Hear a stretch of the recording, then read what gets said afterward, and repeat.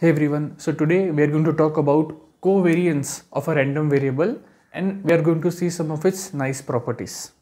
So in earlier lecture we talked about variance of a random variable.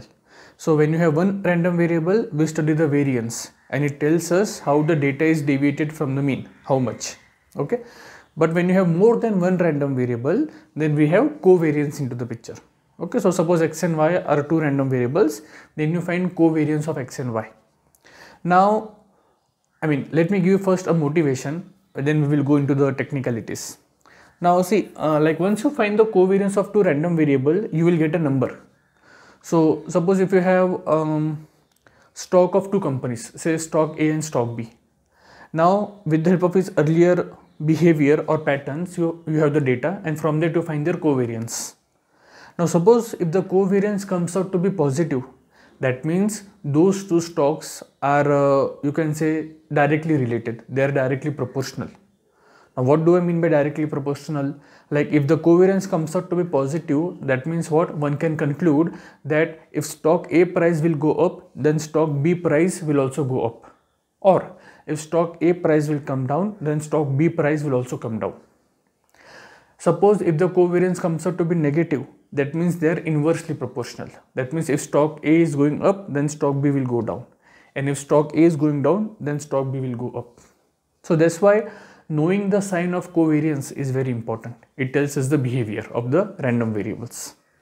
And that is also one of the reasons that people, many books you will see that they classify covariance into two types, positive covariance and the negative covariance.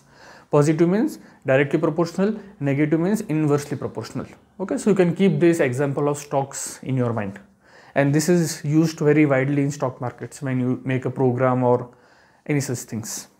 Now see, both variance and covariance measure how the data is distributed away from the mean. Okay, because here also you can see the definition of covariance involves expected value of this random variable of x, deviation of x from its mean, random variable of y with respect to its mean.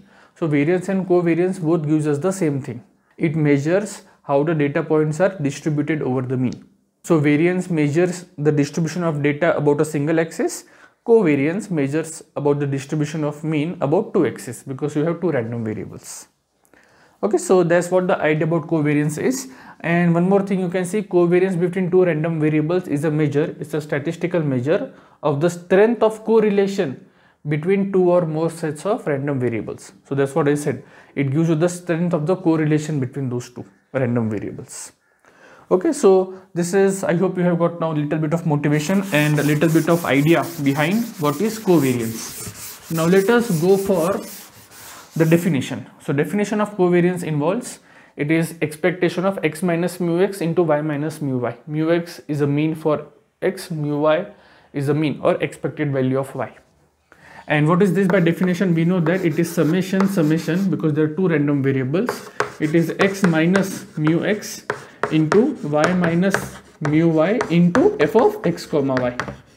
You vary over x and y. And your f is what? Your f is a joint probability distribution. So this is the definition of covariance. This is for discrete case. For continuous case, what it will be? For continuous case, it will be integration. Minus infinity to infinity, minus infinity to infinity, the whole thing into dx dy. So this is the definition. Now for variance also, if you recall, the variance for one variable, it was expectation of x minus mu x the whole square. But then again we find one nice relation between the variance and the expected value. So variance of x was expected value of x square minus expected value of x the whole square. So here also we have a very nice relation involving covariance of two random variables and the expected value. Okay, now what is that relation? So let us try to find what is the relation. Now this is the definition, right? Now from the definition, what is expected value of something? It is double summation because you have two random variables, the product into f of xy, joint probability distribution of x and y. Now you simply multiply. So xy into f of xy minus x into mu y into f of xy minus y mu x plus mu x mu y. Okay, now what is this? See, this is double summation xy f of xy. So you can see this is nothing but expectation of xy. Okay, so expectation of xy is nothing but double summation xy into f of xy. Now, what is another thing? Now see, if you recall, what was our mean of x when you have a joint probability distribution? It is nothing but summation over x into g of x, where what was g of x? It is our marginal distribution. So for each x, how do you find? Like if I want to find g of 2, what you do? You fix your 2 and you vary your y. You sum it over. Like if you recall my earlier lecture on joint probability distribution, if I wanted to find suppose g of 2, so suppose my x is fixed. You fix your x, you vary your y, right? So what is this? This is summation x. For each x, you are summing up over the y. You are summing up over the y. So this is nothing but summation of f of x comma y. Your x is fixed, you vary over y. So this was your marginal distribution. So you can just take this x inside. So summation x f of xy. So summation x f of xy is nothing but my mean of x. So this is minus, this is mu y will come outside. Summation x f is nothing but mu of x. Similarly, mu of x will come outside. Summation y f of xy is nothing but mean of y. So this is again mu x, mu y. Plus these two again are numbers, they will come outside, mu x, mu y. And what is sum of all f of xy? It is 1 because it is a probability distribution. So this is what we have. So now here you can see this one term will get cancelled out. So therefore your covariance of xy is nothing but expected value of xy minus expected value of x into expected value of y. So expected value of xy minus expected value of x into expected value of y. So this is the formula that people use widely whenever they want to find the covariance. So from here now one can see very nice properties. Like one of the properties you can directly see here. Like this is nothing but our covariance of xy. Now suppose if I say your x and y are independent random variables. That means in that scenario, what will be the covariance of xy? It will be 0. Right? It will be 0 because independent random variable means what? Expectation of xy is expectation of x into expectation of y. So in general, we have seen the properties of expectation. Expectation of x plus y is expectation of x plus expectation of y. So for plus, minus, scalar multiplication, it behaves well. But for product and division, it does not behave well. But for product, it behaves well when you have independent random variables. So suppose if I say x and y are independent random variables, then their covariance will always be 0. Okay, so since they are independent, definitely there won't be any relation between them. Therefore, because see, if it comes out to be non-zero, then you will either have a positive sign and the negative sign, positive sign or the negative sign. Once you have a sign, positive or negative, you know whether they are directly proportional or inversely proportional. And then ultimately there will be a relation between them or there will be a connection between them. But since they are independent, therefore their covariance has to be 0. Okay, or one can see this is the formula for covariance. They are independent means what is this? This is nothing but expectation of xy. So they get cancelled out. So this is first property. Now before exploring some more properties, let us take one example.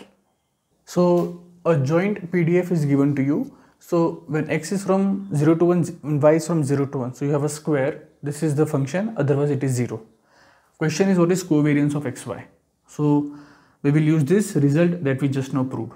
So first I need to find expectation of x. So what is expectation of? It is integration minus infinity to infinity x into marginal distribution of x. How do you find marginal distribution of x? You keep your x fixed, you vary your y. So vary your y means you take integration y f of xy dy. So either you can first find g of x by integrating this thing and then you put over here, or you can directly use this formula. So I think this is much more easier to solve. So here x and y both are from 0 to 1, 0 to 1, x into x plus y dy dx. You solve this, you get an answer. Okay, so you get some number over here. How do you find expectation of y? Again the same thing, 0 to 1, 0 to 1, y into x plus y dy dx. If you have forgotten how to do double integration, you can check one link in the description where I have mentioned how to solve these iterated integrals. Okay, and what will be expectation value of xy? It is integration 0 to 1 xy into f of xy. What is f of xy? X plus y dy dx. So I think this is simple integration. So simplifying this value, this value, this value, take the product, put the values over here and pause the video, solve it. This is a first task for you. So post your answer in the comment section. Now, so I hope you have got the idea on how to find the covariance. So solving is not difficult.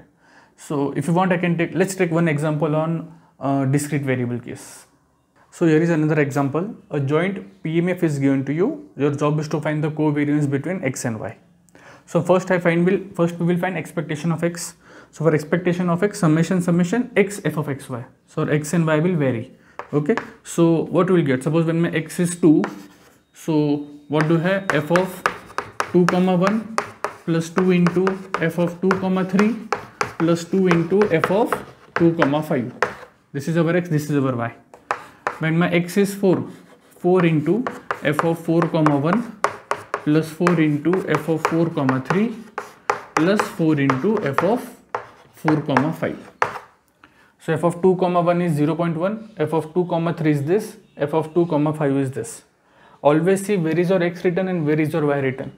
I have seen many times that people, like in a hurry, they always take this as x and this as y. Okay, so always see where is x and y is given. If it is not given, it's better to ask what is x and y. So this is the thing. Now you can put what is f of 2 comma 1, 0.1, f of 2 comma 3 is 0.2 and so on. Put the value, you get some number. Now you find expectation of y. Again the same thing, summation y into f of xy. So when your y is 1, so 1 into f of 1 comma 2 plus 1 into f of 1 comma 4. Oh sorry, my x is 2, y is 1, x is 4, y is 1. Plus, now take y equal to 3. So f of 2 comma 3 plus 3 into f of 4 comma 3. Take y is equal to 5. 5 into f of 2 comma 5 plus 5 into f of 4 comma 5. You get expectation of y. And then at the end find expectation of xy. So here summation xy, f of xy. So now here both the product will come. Okay, so add 6 terms here, add 6 terms here, add 6 terms here. E of xy minus E of x into E of y will give you the covariance of x comma y. So just for as a practice, make sure you solve this. So here are the 6 basic properties that covariance satisfies. So I'll just give you a hint for almost everyone so that you can give a try. Now first one is when x and y both are same. So what is covariance of xx? It is nothing but the variance of x. That's obvious because what is the definition? What is covariance of x comma x? By definition, it is expectation of x minus mu x into x minus mu x. Because for x comma y, it is x minus mu x into y minus mu y.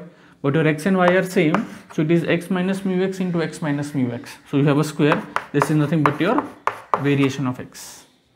So the first part is obvious, right? Now let's go for the second one. If they are independent, then the covariance is 0. That I already told you, because covariance is nothing but expectation of xy minus expectation of x into expectation of y. When they are independent events. We have seen in the last lecture that expectation of xy is expectation of x into expectation of y. So they are equal, therefore covariance becomes 0.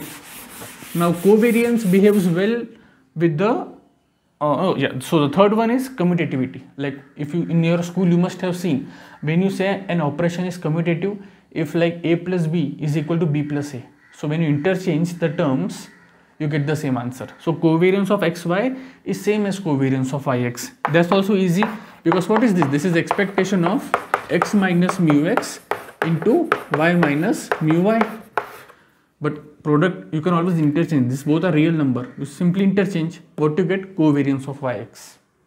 Okay. So covariance is commutative in nature. It behaves well with the scalar multiplication. That means covariance of ax comma y is a into covariance of x comma y. A comes outside.